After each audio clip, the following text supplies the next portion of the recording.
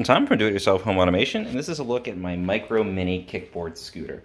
So this is a Swiss-made scooter. The quality is really excellent. We've got a metal column here, and then good high-quality plastic at the bottom. And it's got a kind of rubberized grip for your kid to stand on this. And this scooter actually adapts. This is the scooter design, but it also comes with a seat that you can have come out of here. My son is a little bit too old to sit on that at this point, but that goes up to, I believe, 44 pounds.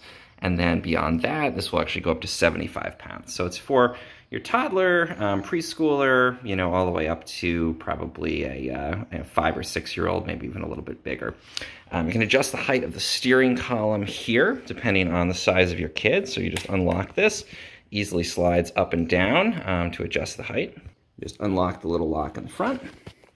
And then here we go. We can adjust all the way down from very short, if you got a tiny kid, all the way up to big kid height here as they get bigger.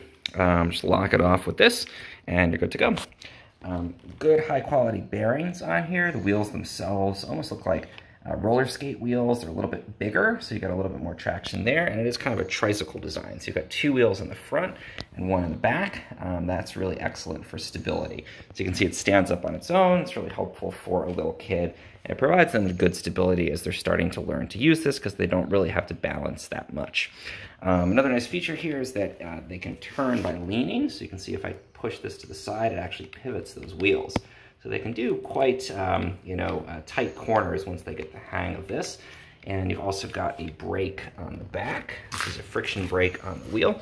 So when they push down on this, with their back foot, it hits the wheel and stops the scooter. So really helpful to have that because they're not wearing their shoes out, dragging them on the ground, Fred Flintstone style, to brake. It's got some reflective tape on the back here. I still wouldn't necessarily ride it at night.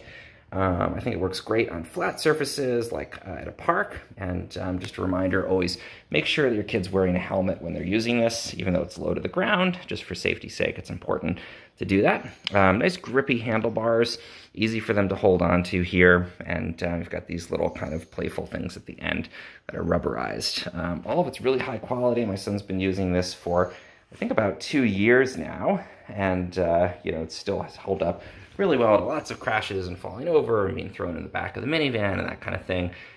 Just really excellent quality overall with the Micro Mini kickstand here, kickboard. So there's, again, that seat. You can start out when they're a little bit younger, but I just leapt right into having him start with it as a full scooter here. And I think it's been a really great product for that use.